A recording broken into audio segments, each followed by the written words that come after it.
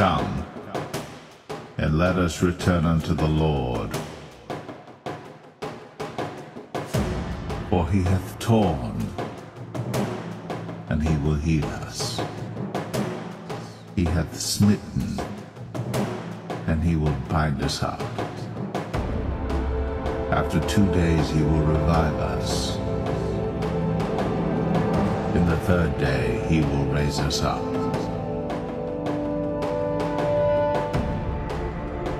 And we shall live in his sight. Then shall we know, if we follow on to know the Lord.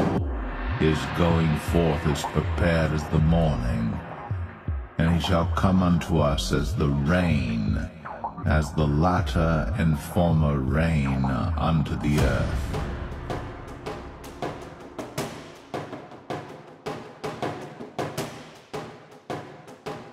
And the Lord spake unto Moses, saying, Make thee 2 trumpets of silver, of a whole piece shalt thou make them, that thou mayest use them for the calling of the assembly, and for the journeying of the camps. And when they shall blow with them, all the assembly shall assemble themselves to thee at the door of the tabernacle of the congregation.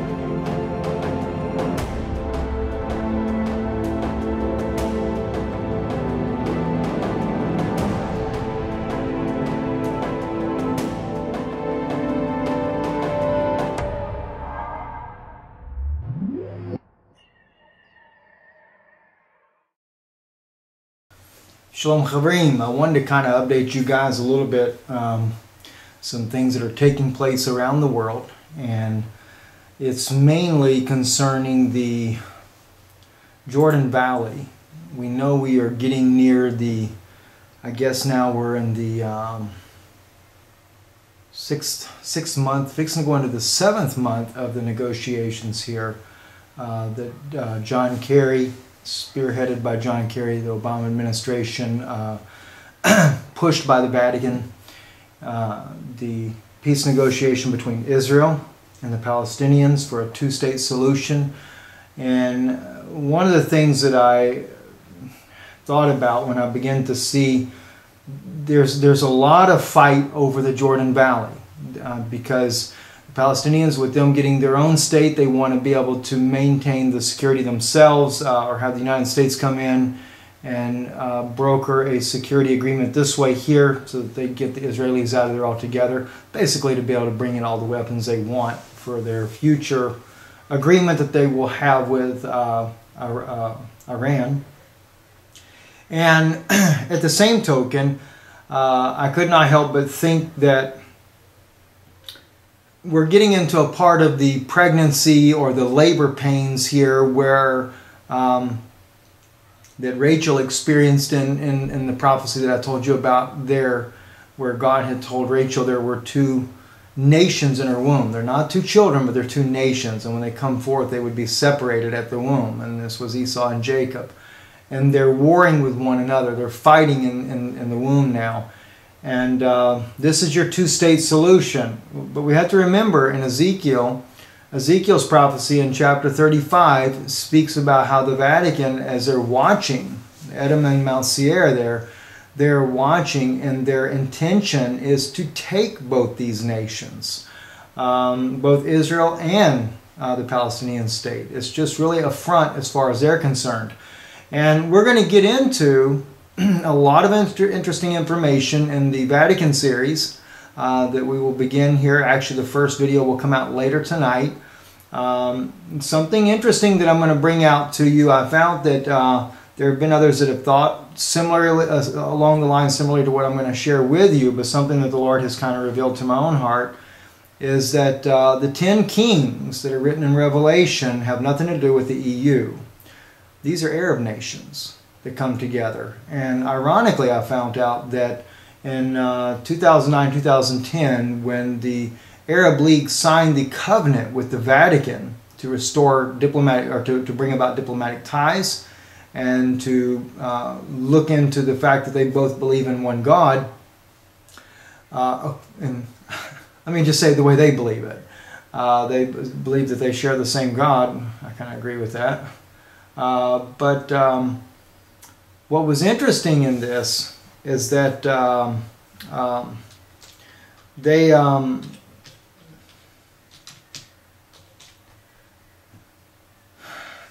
actually,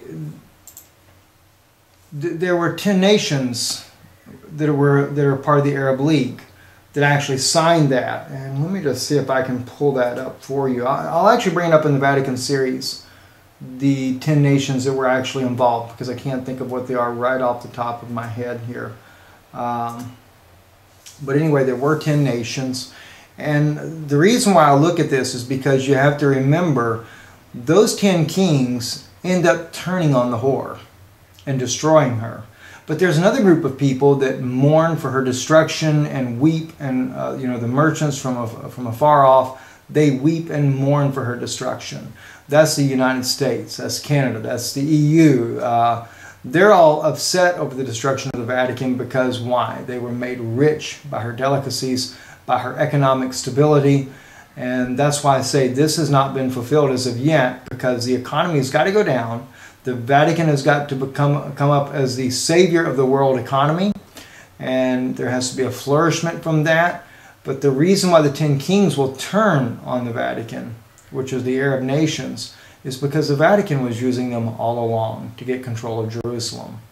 And so there becomes a bitter resentment for the covenant that they make with the Vatican, and they will destroy the Vatican. So that's where the Vatican's destruction will come from. Now, another thing that came to my mind I wanted to share with you, and that is, I mentioned to you a little while back how that, besides the part about Rebecca, but I also mentioned to you how that, sorry, I got several things on my mind here getting ready for this Vatican series here, and I'm wanting to share with you some other things as well. And one of the most important things that I really did want to bring out is that there was a vote, is actually in Israel, it's been reported in Debka files as well as the Root Shiva, that the ministers approved Jordan Valley annexation, which means in layman terms there that Israel as of right now is not giving up the Jordan Valley to the security forces. Now that has only created a very angry Livni, the lady Tsipini, how do you say her name? I always forget how to say her. She's the Justice Minister, Miss Livni, who is the head of the negotiation team for Israel. It angered her that they did not make the concession and move the peace process forward. Of course, the United States is vowing to bring out a campaign against Benjamin Netanyahu because of this happening. And they're going to try to accuse him for the peace process not working. I did make a comment on there, and I just wanted to see if they actually posted my comment. When I made it, there were no comments as of yet. Wow,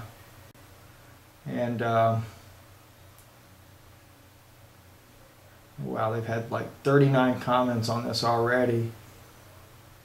I like this one here. Everyone bow to Queen Livni. Very good. Oh, come on here. Let's see.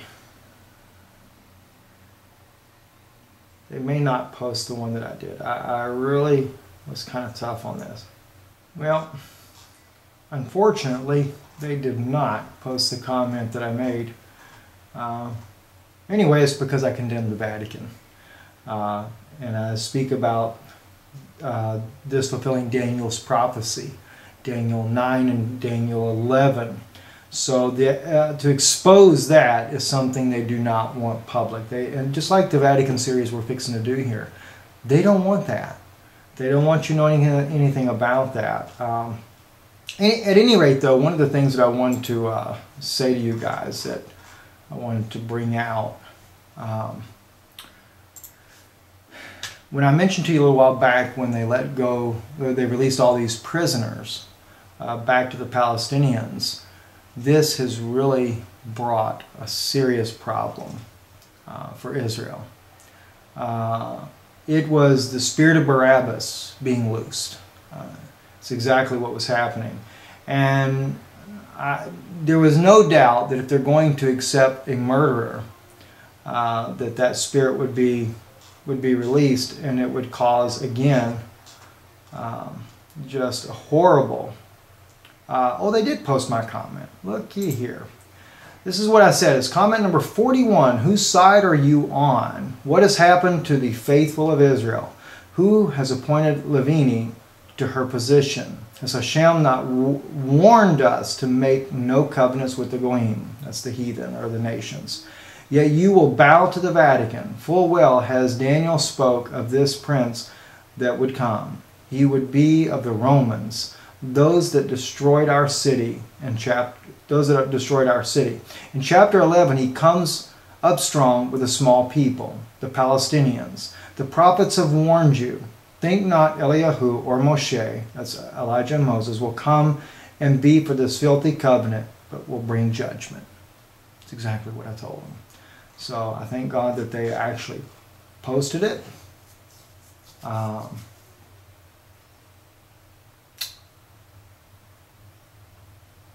don't know what that means there, but anyway, just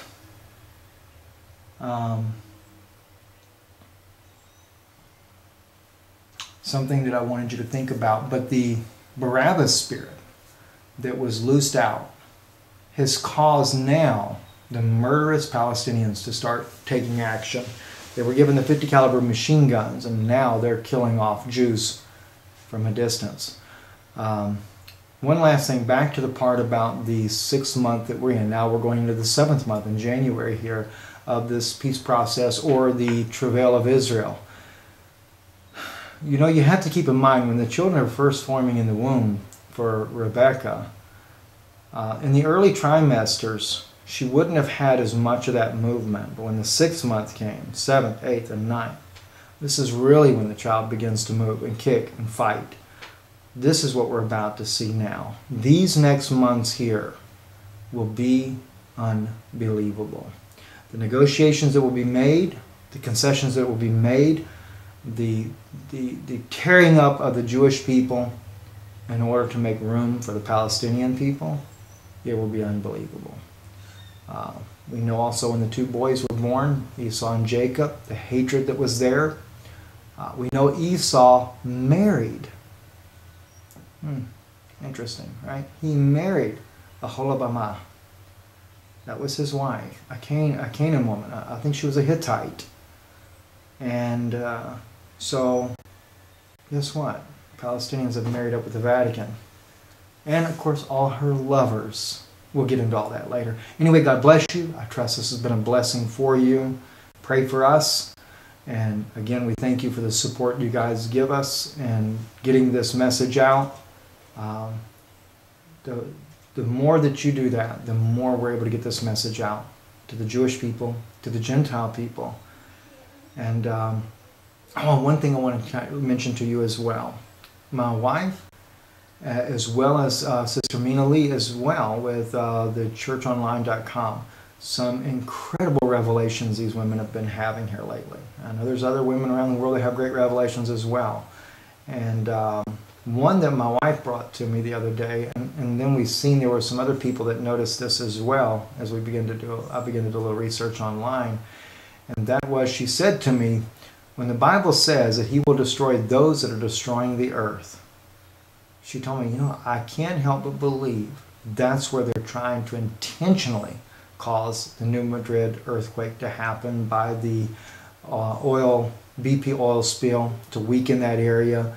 The Canary Islands, where we found out that they were sending high sonic frequencies directed at the island. It was actually caught. There's a video out there where you can see the frequency waves that were directed straight towards the Canary Islands. All kinds of things. And we know they have the HARP weather system that's out there to cause destruction on this earth, to bring storms where they want to bring them and things of that nature. Those that are destroying the earth, God will destroy. Because God sees what they're doing. And this is something that I'm watching very closely. By the way, just as I'm sitting here, look out the window for a second here. We've got about a dozen doves now that decided to camp out here on the porch. you know, we always had two out here. There was a little family too. They had a baby. They put their little nest in here above the tree by my office here. And now we have like a dozen that are here. And it just started happening. It's really strange how that happens there. They all flew up at one time. Yesterday I seen them in the backyard. About 12 of them. I haven't actually counted them, but it was about 12 doves. And I thought, that's odd. But anyway, Sister Mina as well. Some remarkable revelations. I know she's going to be doing a live radio broadcast on January 1st with Brother Michael. Again, if you look up on the website, thehomechurchonline.com. That is, we're part of that ministry as well. They post our videos there. Sister Mina writes articles there, so does Brother Michael. But they're also doing a live radio broadcast. It's starting up, and the first one is January 1st. And I think Sister Mina will be sharing some of those revelations that God has given her. And I think right after he does that, I'll share with you something that he revealed to me while he was dealing with Sister Mina. God bless you. And we love you and thank you for all that you do and do for Israel.